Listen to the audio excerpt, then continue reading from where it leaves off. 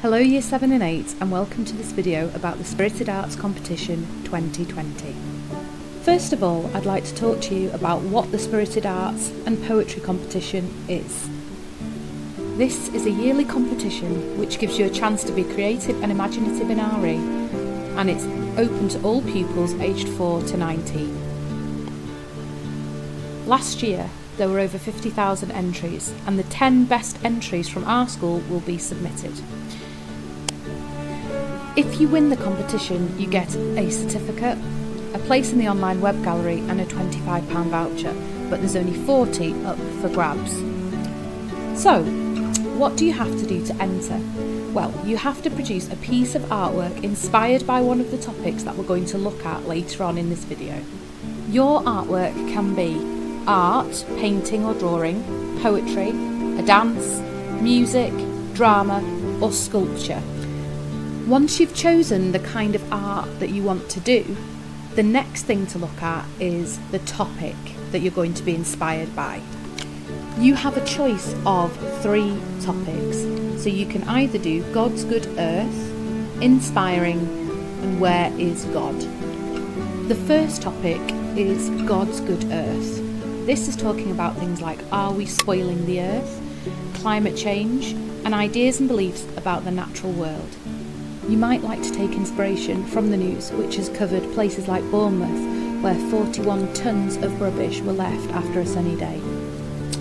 Your pieces of art must be original and created by yourself. You can't copy from other artists. If you choose to do something like a globe in God's hands, you're not going to win. So the next topic is inspiring, and it's talking about what inspires you, a song, a quote, a place, or even another person's life. If you choose to do a person, you could look at somebody from within a faith that's inspirational, like Mother Teresa or Oscar Romero, or you could look at somebody like Rosa Parks or Anne Frank. This topic is very personal to you, so you are going to be picking a place or a person or a quote that has been inspirational in your life. The next topic is Where is God? And some people would respond to this by saying that they are searching for God and trying to find God. It is a philosophical question.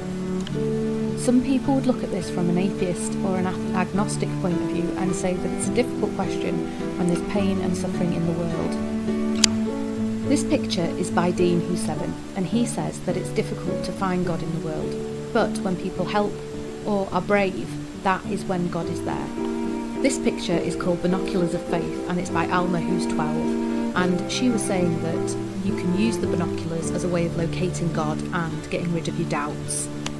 The last thing that you need to do to take part in this competition is to write a short description of your artwork. So you need to explain what it is you are trying to express.